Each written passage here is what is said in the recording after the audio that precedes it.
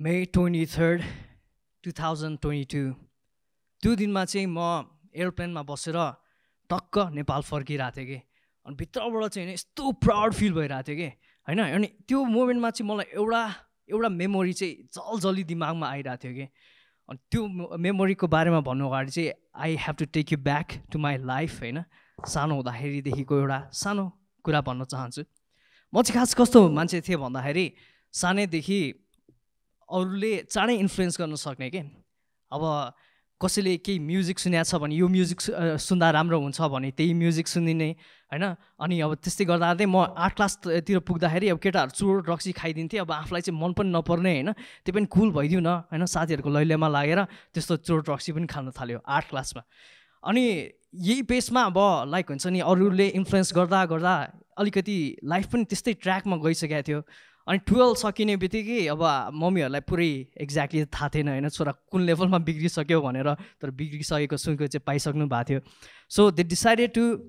Send me to America मेरो दिदी चाहिँ पहिल्यै त्यहाँ गएर बसिसक्नु भएको थियो सो उहाँले भन्नुभयो अनि सुरुमा त मलाई जान पनि मन थिएन के अनि फेरि वरिपरि हेरेँ सब साथीहरू चाहिँ ट्रेन लागेको जस्तो पाराले सबैजना अमेरिका जान थालिसक्नु भएको रहेछ so I was like okay म पनि जान्छु भनेर आफ्नो डिसिजन पनि होइन तर अरूले जे गरिरहेको छ त्यो फलो गर्दै म पनि अमेरिका पुगेँ अनि अब त्यहाँ पनि एउटा लाइफ चलिरहेको थियो पार्टी सार्टी हुन्थ्यो साथीहरूले अब हुन्छ नि रक्सी जे दियो म चाहिँ फेरि जे दे पनि खाइदिने खालको मान्छे कि होइन ट्राई नगरेको कुरा मैले एकदमै कम नै होला कि यस्तो ड्रग्सको कुराहरू पनि होइन सबै कुराहरू गरेर हुन्थेँ अनि एउटा पोइन्टमा चाहिँ के भयो भन्दाखेरि मैले काम खोजिरहेको थिएँ अब फेरि अब हामी चाहिँ स्टुडेन्ट भएर गएको केटाकेटीहरू होइन अब जस्तो भने त्यस्तो काम पाउँदा पनि पाउँदैन थियो तर मोस्ट कमनली हामीले त्यहाँ पाउने काम चाहिँ के थियो भन्दाखेरि ग्यास स्टेसनको काम ग्यास स्टेसन भन्नाले चाहिँ बाहिर पेट्रोल पम्प हुन्छ भित्रपट्टि चाहिँ एउटा बिग मार्टको एउटा सानो भर्जन भनेर सोच्नु न त्यस्तो खालको स्टोर हुन्छ अनि भित्र चाहिँ अब हामी क्यासियरको काम गर्थ्यौँ अनि त्यो काम त मैले पहिल्यै गरिसकेको थिएँ अनि मेरो एउटा साथीले चाहिँ भनेर मलाई एउटा काम खाली छ यो चाहिँ त्यसलाई ठिक हुन्छ भनेर भन्यो अनि उसले मलाई यस्तो एउटा भन्दाखेरि पनि अब भन्दाखेरि एउटा गेटोमा काम छ भनेर मैले बुझ्न त बुझाएको थिएँ होइन तर गेटो भनेर चाहिँ के रहेछ भने मैले त्यहाँ गएर बल्ल बुझेँ कि अब म चाहिँ खास पहिले आफ्नो मामाकै स्टोरमा कस्टमर सर्भिस पनि राम्रो दिनुपर्छ भने उहाँलाई आफ्नो स्टोरमा त्यसरी काम सिकाउनु भएको थियो सो म चाहिँ कोही मान्छे आउँदाखेरि पनि हाउ यु डुइङ सर भनेर पुरा राम्रोसँग ट्रिट गर्न खोज्ने कि जहाँखेरि पनि have a good day sir भनेर भन्थेँ होइन सो म पनि त्यही एक्सपेक्टेसन लिएर त्यहाँ काम गर्न थालेँ हाउ यु डुइङ सर भनेर भन्छु यस्तो एकजना अफ्रिकन अमेरिकन आएर ए म्यान गिभ मी द्याट रेलो भनेर भन्छ के हो बुझ्दा पनि बुझ्दैन पछि रेलो भने चाहिँ त्यो सिग्रेलोको सर्ट फर्म रहेछ अनि त्यो चाहिँ गाँजा भर्ने पेपर के त्यहाँको नम्बर 1 प्रडक्ट भनेकै सिग्रेलो रहेछ कि त्यो पनि 99 सेन्ट्सको अनि दिनभरि आएर त्यस्तो हुन्छ नि मान्छेहरू वाक्कै पार्ने होइन अनि एकदमै रुड के अरू भन्दाखेरि पनि मनै खिन्ने हुने के अनि अब फेरि घरमा गएर अब दिदीलाई पनि कहिले काहीँ सुनाउँथेँ मेरो दिदी पनि त्यही हुनुहुन्थ्यो त्यो टाइममा चाहिँ म दिदीसँगै बसिरहेको थिएँ अनि यस्तो यस्तो भयो भनेर अनि त्यस्तो काम गर्नु पर्दैन छोडिदियो भनेर भन्थ्यो फेरि अब साथीहरूसँग डेली कुराहरू सबैजना त्यही लाइनमा लागेछ अनि एउटा नर्मली हो भने जस्तो पाराले हामी चाहिँ जहिले कम्प्लेन गर्ने कि आज यस्तो भयो उस्तो भयो भनेर कुरा गरेर हुन्थ्यो सो नर्मली त हो नि भनेर मैले काम गर्दै गएँ अनि एक दिन चाहिँ के भयो भन्दाखेरि म त्यहाँ काम गरिरहेको थिएँ अनि साइडमा अलिक सिनियर स्टाफ उहाँ चाहिँ मोरक्कोको एकजना मान्छे हुन्थ्यो मोहम्मद भन्ने हामी दुईजना ठ्याक्क रिङ गर्दै बसिरहेको छ फ्राइडे इभिनिङ छ क्या फेरि बिजी छ मान्छेहरू पनि हरहर्दी आइरहेको छ कि अनि त्यहाँ चाहिँ मलाई चाहिँ केमा फोकस छ भन्दाखेरि कसरी चाहिँ यो मान्छेहरूले चाँडो चेन्ज दिएर अब त्यो एउटा पछि अर्को कस्टमरलाई डिल गरौँ भने जस्तो भइरहेछ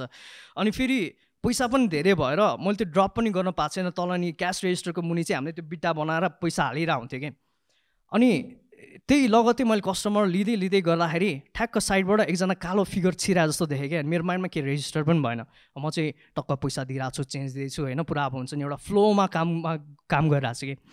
अनि यस्तो हेरेको साइडमा अनि एउटा मान्छे चाहिँ के अब्जेक्ट बोकेर मलाई यस्तो लाइक के देखाइरहेको थियो कि अनि मैले पर्खी भनेर म अझै चेन्ज दिइरहेको छु होइन अनि यस्तो एकछिनपछि त्यसले ढक गरेर त्यो ब्याङ गर्यो क्या त्यो डेस्कमा हाम्रो त्यो काउन्टरतिर आइसकेको थियो त्यो मान्छे अनि यस्तो हेरेको त उसको हातमा त्यो अब्जेक्ट त बन्दुक पो रहेछ कि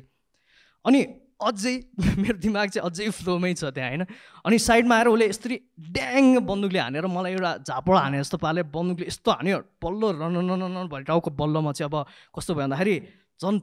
तारा देख्न थालेँ कि अब चाहिँ बल्ल अब त्यो फ्लोबाट चाहिँ ब्रेक भयो अब चाहिँ म त्यो मोमेन्टमा आएँ कि अनि के गर्ने म चाहिँ कन्फ्युज भएँ अनि यस्तो साइडमा हेरेको त मोहम्मदले त अघि नै पैसा निकालेर त्यहाँ त्यो ठिक्क पारेर उसलाई दिन थालिसकेको रहेछ अनि मैले पनि त्यही फलो गर्दै पर्खी भनेर मैले बिस्तारो फलो गर्दै अनि उसलाई पनि दिएँ पैसा। अनि त्यसपछि उसले मलाई यस्तो इसारा मात्रै हेऱ्यो, एक शब्द पनि बोलाएको छैन। फेरि बाहिर हेर्दाखेरि अर्को एकजना गार्ड मान्छे पनि रहेछ, सबै तिनैजना मास्कमा छन्, अर्को पनि त्यो बाहिर पनि एकजना मान्छे कुरा रहेछ गाडीमा। अनि त्यसपछि ठ्याक्क मलाई धोकालेर त्यसले पछाडि भएको आफ्नो फेभरेट चोट न्युपोर्ट होला होइन, पुरा न्युपोर्टहरू सिगरेटहरू चाहिँ निकालेर लग्यो कि। अहिले पनि मलाई याद छ कि त्यो हरियो खालको चोट हुन्छ, हरियो र व्हाइट कलरको चोट, न्युपोर्ट सर्ट्स भन्ने हुन्छ होइन, त्यो चोट त्यसले पुरा लगेर गयो। अनि कस्तो मलाई चाहिँ टाउको पनि एकदमै भारी भइरहेछ क्या। अनि के भयो अझै मैले कम्प्रिहेन्ड गर्न सकिरहेको छैन, किनभने त्यस्तो मोमेन्टमा चाहिँ के हुँदो रहेछ भन्दाखेरि कति मान्छे चाहिँ फाइट गर्नतिर लाग्छ कि, अब फाइट भनेको पुरा झगडा गर्ने साइडमा होइन, कति मान्छेहरू चाहिँ फ्लाइट गर्छन् भनेको अब जस्तो अब हरिणले अब बाघ देख्यो भने भाग्छ नि, त्यस्तै पाराको त्यो एउटा त्यो रेस्पोन्स हुँदो रहेछ कि। तर म चाहिँ फ्रिज मोडमा गएँ कि, म अझै कम्प्रिहेन्ड गर्न सकिरहेको छैन के भइरहेछ, बुझिरहनै छैन कि त्यहाँ के भइरहेछ भनेर। अनि त्यसपछि पुलिस आयो, अनि पुलिसले पनि सोध्यो अनि इज एभ्रिथिङ ओके, तँलाई हाने पनि रहेछ, should I call a doctor भनेर भन्यो। अनि मैले होइन ठिकै छ, फेरि अब आफू त यहाँ इलिगली काम गरिरहेछ, त्यसलाई अब त्यो भन्नु पनि भएन नि त होइन। फेरि त्यो प्रोसेस कहाँ पुग्यो भने अब आफूलाई टेन्सन हुन्छ। अफकोर्स मलाई अलिकति ट्रमा पनि भइरहेछ, मैले त्यो पनि रियलाइज त गरिरहेको छु होइन। अनि उसलाई अनि म 2-3 चोटि नै सोध्यो, अनि सबै कुरा सोध्यो के भएको थियो भने त्यो पुरै डिटेलको एउटा रिपोर्ट नै लग्छ क्या त्यसपछि होइन। अनि सबै कुरा लग्यो। अनि त्यति बेला चाहिँ ठ्याक्क अनि मोहम्मदले चाहिँ हाम्रो त्यो मेन साउ बससँग कुरा गरिरहेको रहेछ फोनमा। अनि मलाई ठ्याक्क फोन दियो कि, अनि फोनमा मैले हेलो भन्न पाएको छैन, उसले चाहिँ पुरा कराएर मलाई यत्रो पैसा लगेछ तैँले के गरेर बसिरहेको थिइस्, पैसा राख्नु पर्दैन सेफमा, अनि पुरा गाली गरेर झम्टेर गाली गरेँ कि। अनि मैले चाहिँ खास के भन्नु थिएँ भन्दाखेरि मैले त्यो जुन पैसा चाहिँ सेफको मुनि लुकाएर राखेको थिएँ नि, त्यो पैसा चाहिँ सेफ नै थियो कि, उसले माथिको पैसा मात्रै लग्यो। अनि त्यो जब चोरले मलाई अट्याक गरेर हामी त्यो त्यति बेला गन पोइन्टमा राखेको थिएँ नि, मलाई चाहिँ यो पैसा सकेसम्म जोगाउँ भनेर लागिरहेको थियो कि त्यति बेला होइन। तर फेरि मलाई डर पनि लागिरहेको थियो, फेरि इन केस त्यसले मलाई खोल्नु लाग्यो, त्यो पैसा देख्यो अनि दिएको छैन भन्यो भने त मारिदिन पनि सक्थ्यो नि। वरिपरि रबरी हुँदाखेरि कति धेरै सुटआउटको न्युजहरू आइरहेको हुन्थ्यो, मलाई चाहिँ डर लागिरहेको थियो। अनि साउले त्यस्तो भन्दाखेरि चाहिँ एकदमै नि रिस पनि उठ्यो होइन, तर एकदमै दुःख लाग्यो कि होइन। हामी चाहिँ आफ्नो जीवनलाई दाउमा राखेर यो मान्छेहरूको लागि काम गरिदिरहेको छ, तर यिनीहरूलाई चाहिँ हामीलाई एउटा कुकुर जसरी ट्रिट गर्छ भने जस्तो फिल भयो कि। हामी चाहिँ लाइक हाम्रो लाइफको मूल्य भन्दा उसको अलिकति त्यो पैसाको मूल्य बढी रहेछ, जुन पैसा चाहिँ इन्सुरेन्सले पछि गएर इभेन्चुली कभर पनि गर्ने। सो मलाई एकदमै दुःख लाग्यो। अनि म बाटोमा जाँदाखेरि पनि गाडीमा जाँदाखेरि एकदमै रुन मन लागिरहेको थियो। अनि त्यो दिन अब स्टोर पनि बन्द गरिसकेको थियो चाँडै, त्यही भएर घर पनि चाँडै पुगेँ। अनि दिदीले किन चाँडै आएको भाइ भनेर सोध्नुभयो। अनि त्यसपछि मैले अब त्यो यस्तो भयो भनेर भने, दिदी पनि अब अलिकति तर्से पनि आत्यो पनि, प्लस अब रिसाए पनि के। अस्ति पनि भनेको थिएँ तैँले कहिले मैले भने सुन्दैनस् भने जस्तो कुरा गर्नुभयो। अनि के पनि भन्नुभयो भन्दाखेरि मम्मी बुवाको बारेमा पनि सोच्नु पऱ्यो नि, त्यत्रो अब मेहनत गरेर तँलाई यहाँ पठाएको छ भनेर भन्नुभयो। अनि त्यसपछि झन् मलाई एकदमै दुःख लाग्यो कि। अनि म कोठामा गएँ त्यो दिन ढोका लगाएँ,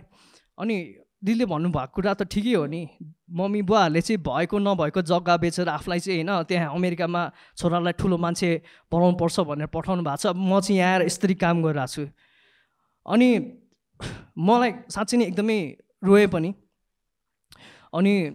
मलाई रिस उठ्यो त्यो सबसँग मलाई, तर सबभन्दा रिस चाहिँ आफूसँग उठ्यो कि अहिलेसम्म यो लाइफमा मैले आफ्नो डिसिजनले खासै केही काम गरेकै छैन कि, ठुलो डिसिजन लिएर मैले केही कामै गराएको छैन। साथले यो गर भन्यो त्यही नै गर्छु होइन, चुरोट खाने भन्दा पनि खाएँ होइन, काम यस्तो गर भन्दा पनि गरेँ। तर मेरो आफ्नो लाइफको एउटा डिसिजन चाहिँ खै त भने जस्तो पनि फिल भयो कि। अनि मैले एउटा पोइन्टमा गएर त होइन ऐनामा गएर यो फकिङ लुजर भनेर आफूलाई यस्तो कराएँ कि भित्रदेखि मलाई के सिफ्ट भयो जस्तो भयो कि। अनि त्यति बेला मैले डिसाइड गरेँ अब चाहिँ म आफ्नो लाइफलाई साँच्चै नै चेन्ज गर्छु भनेर। अनि त्यो लगत्तै मैले के डिसाइड गरेँ भन्दाखेरि अब चाहिँ I'm not gonna do this kind of job anymore. अरूले भन्दाखेरि अब अफकोर्स इलिगली काम गरेँ हो, त्यो पनि इट डजन्ट म्याटर, म आफ्नो फिल्डको काम गर्छु। त्यति बेला चाहिँ म ठ्याक्क फिल्म स्कुलमा पनि जोइन गरेको थिएँ। अनि मेरो लागि चाहिँ आइडियल काम भनेको चाहिँ भिडियो एडिटरको काम थियो कि, तर भिडियो एडिटिङ मलाई खासै केही पनि आउँदैन थियो। अनि त्यति बेला चाहिँ अब कसरी चाहिँ लाइफलाई चेन्ज गर्ने भने बाटो खोज्दा बल्ल मैले चाहिँ अनि पोजिटिभ साइकोलोजीको कुराहरू फेला पारेँ। अनि त्यति बेला चाहिँ गोल सेटिङ, भिजुअलाइजेसन, इभन म्यानिफेस्टेसनको कुराहरू पनि म भिडियोहरू बसेर हेरेर गर्थेँ। अनि आफू ठ्याक्क होइन एउटा कामको भिजुअलाइज गर्थेँ कि भिडियो एडिटर भएर काम गर्न गएको भिजुअलाइज गर्थेँ माइन्डमा। अनि ठ्याक्क त्यहाँ जाँदाखेरि चाहिँ एकदमै लाइक प्राउड फिल भयो जस्तो फिल हुन्थ्यो कि अनि त्यो चाहिँ मैले भिजुलाइज गर्थेँ तर त्यस्तो भन्दै 3 महिना जतिमा ठ्याक्क मैले जस्तो काम एक्सपेक्ट गरेको थिएँ मैले इभन लेखेर पनि राखेको थिएँ कि म यतिको काम गरिरहेको छु होइन यति पैसा पाउने काम गरिरहेको छु यस्तो खालको काम छ होइन कामको लोड पनि यस्तो छ भनेर मैले सब लेखेर राखेको थिएँ पछि त्यो हरेक कुराहरू ट्रु भयो कि अनि त्यो देखेपछि मलाई वाउ यो कुरा त वर्क गर्दो रहेछ है भने जस्तो फिल भयो होइन तर मेरो लाइफमा अझै धेरै कुराहरू सपार्न चाहिँ बाँकी नै थियो I was still influence by other people specially अब ड्रग्स सक्स जस्तो कुरामा होइन केही दियो भने पनि खाइदिइहाल्ने अनि इभन अब कहीँ पार्टी गर्न गयो भने पनि अब हुन्छ नि खाऊ भनेर भन्ने बित्तिकै मैले नाइ भन्नै नसक्ने कि अनि त्यस्तो गर्ने बित्तिकै कसैको पार्टीमा गयो भने म उनीहरूको घरमै गएर पुरा ढलिरा हुन्थेँ कि नर्मली जाँदाखेरि पनि फेरि अब आई गेस मेरो त्यो बडीको टलरेन्स लेभल पनि त्यति हाई थिएन होला त्यो पनि मलाई चेन्ज गर्न मन थियो सो यो कुराहरू पनि चेन्ज गर्नको लागि म अझै कोचिङहरूले सेमिनारहरूमा गएँ अनि साइकोलोजी पोजिटिभ साइकोलोजीको त मैले सयौँवटा बुकहरू पढेँ कि कति धेरै पढेँ मलाई पनि याद छैन कि एभ्री डे नै मैले अडियो बुक लाएर कानमा सुनिरहन्थेँ घरमा बसेको बेला पनि बुकहरू पढेर हुन्थेँ सो यसले चाहिँ साँच्चै नै मेरो लाइफमा एउटा सिफ्ट क्रिएट गर्न थाल्यो अनि यही कुराहरू चाहिँ म आफ्नै लाइफमा पनि अप्लाई गर्न थालिरहेको थिएँ अब आफ्नो बिजनेसमा आफ्नो करियरमा अनि सबै कुरा चाहिँ अब लाइक एउटा पोजिटिभ इम्प्याक्ट नै परिरहेको थियो अनि इभेन्चुली गएर चाहिँ मैले के डिसाइड गरेँ भन्दाखेरि ओके यो कुरा त साँच्चै काम गर्दो रहेछ अब यो कुरा चाहिँ म कसरी अरूलाई सेयर गरौँ भनेर सोचिरहेको थिएँ अनि वरिपरि भएको साथीहरूलाई गएर सुनाउँथेँ कि अनि यस्तो यस्तो हुन्छ नि यस्तो यस्तो हुन्छ नि जे पाइति बकवास कुरा गर्छस् त भनेर पुरा अब मलाई सट डाउन गर्थेँ होइन आफूलाई चाहिँ फेरि हेतेरिको बेकार भनेछु भने जस्तो हुन्थ्यो अनि फेरि के गर्नु थाल्यो भन्दाखेरि मैले चाहिँ अब जो मान्छेहरूलाई साँच्चै नै आवश्यकता छ नि त्यस्तो मान्छेहरूलाई मात्रै सेयर गर्ने कि अनि त्यो गर्दाखेरि पनि उहाँहरूको त्यो सिफ्ट देख्दाखेरि मलाई कस्तो प्राउड हुन्थ्यो कि लाइक ओके मैले यो बुकहरू रिकमेन्ड गर्थेँ अनि यस्तो यस्तो कुराहरू गर्नुपर्छ भनेर भन्थेँ अनि साँच्चै उनीहरूको लाइफमा पनि चेन्जेसहरू आउँदाखेरि मलाई धेरै खुसी लाग्थ्यो कि अनि त्यसो मैले के डिसाइड गरेँ भन्दाखेरि अब चाहिँ त्यति बेला मेरो फोटोग्राफी बिजनेस पनि थियो त्यो पनि राम्रै भइरहेको थियो होइन मैले के डिसाइड गरेँ भन्दाखेरि अब चाहिँ म लाइफ कोचिङतिर लाग्छु अब वान बी लाइफ कोच के गर्नुपर्छ म त्यस खालको सर्टिफिकेसन लिन्छु भनेर सोचेँ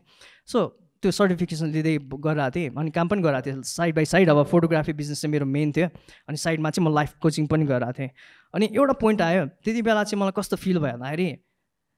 नेपाल जाँदाखेरि कस्तो हुन्छ होला नेपालमा कस्तो चाहिँ रहेछ यसको स्कोप भनेर मैले हेरेको थिएँ स्पेसली लाइफ कोचिङको चाहिँ फोटोग्राफी चाहिँ मैले अब अल्टिमेटली लाइफमा यो चाहिँ मेरो पर्पज होइन भनेर फिगर आउट गरिसकेको थिएँ अनि नेपालमा हेर्दाखेरि नेपालमा चाहिँ अलिकति ल्याकिङ लाग्यो यो कुरा चाहिँ लाइफ कोचिङ प्लस अब यो माइन्डसेट कोचिङ होइन